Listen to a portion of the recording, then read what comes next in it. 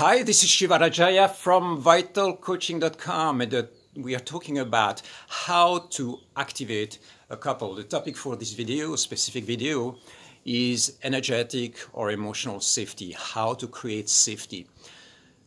So I'm thrilled about this one because I think that it's one of the holy grails of relating and coupling.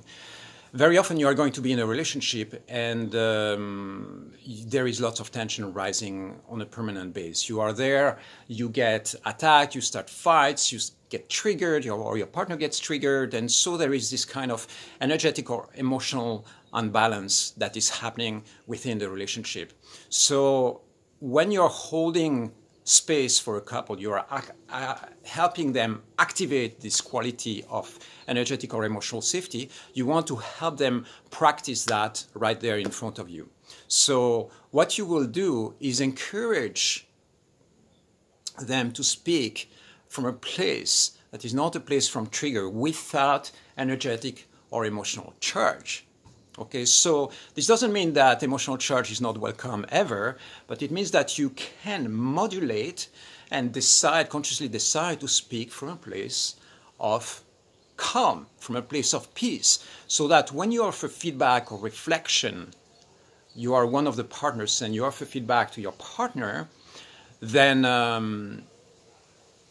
your partner will be able to open up without feeling threatened or attacked by what you're saying. So when you're holding space for a couple, this is something that I really encourage you to anchor in their relationship. And of course, it's as always with what I said in previous videos, it's something that you can practice in your own life as well.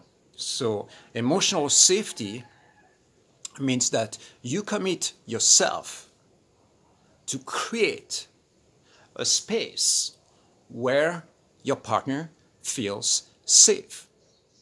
What this means is that you're not going to start fights out of thin air. You're not going to, the day your partner comes back from work, you're not going to start attacking them or challenging them out of nothing, okay? So this is what you want to teach couples. And the way you can teach them that, you can ask them these questions. Do you want your partner to feel safe? That's a very simple question. For instance, you might have a woman sharing something that is really aggressive and really tense to her partner, right? She might be like, you always do that to me, you always have been neglecting me and I cannot take it anymore. Then you ask her, you say, you ask her partner, how does it make you feel when she's sharing that? And then he might say, wow, I feel really aggressed, or I feel, tension in her. And then you can ask her, say, do you have the feeling that right now what you are saying is going to open him up, or is going to make him retreat in fear?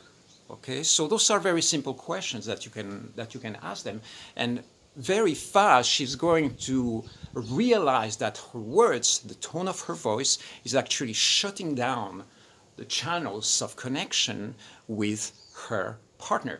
Okay, so establishing this energetic or emotional safety is something that you can encourage couples to dive into.